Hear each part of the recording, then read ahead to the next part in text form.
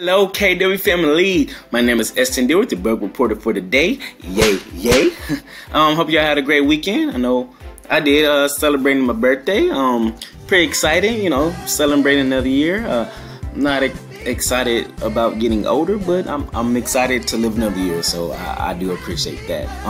Anyway, I'm gonna go over a bug that is dealing with contacts today. You know me, I love contacts. So anyway, this bug was occurring when trying to import contacts and when putting a address on the other address section of the CSV file. The address was not showing anywhere on the contact card. All right, so now this can be pretty annoying, because sometimes you will have contacts that do not have a primary address or a mailing address, but a address that they do use and will need to show that particular address on the contact card. Okay, all right, so that's good. Let's get into it. You can see here on this contact card that this contact card does not have any addresses at all. All right, so after importing them, they usually show somewhere around here. All right, so we're going to see if this bug is fixed. But first, we're going to download a blank CSV file. All right, so now we're going to go to import.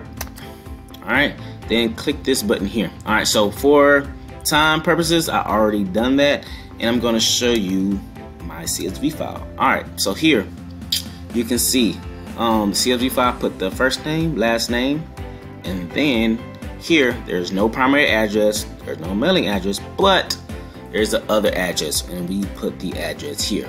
All right, so now we're going to import it to see if it will show on the contact card. All right, so let's try this. So we're already here. Since we are already here to import the CSV file, we're going to click, let's go here, browser, and then we're going to go to downloads, and then we're going to hit this one to grab that CSV file. Okay, all right, now we're going to click import contacts. All right, voila, successfully imported. Now let's see.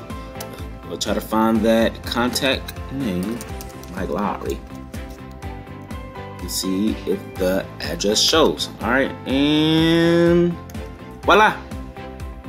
See, now this bug is fixed. Okay, so now the only workaround to fix this was to actually manually add an address to the contact card. All right, so if it did not import the address there on the other address section, it will just manually add the address there. Okay, so there you have it.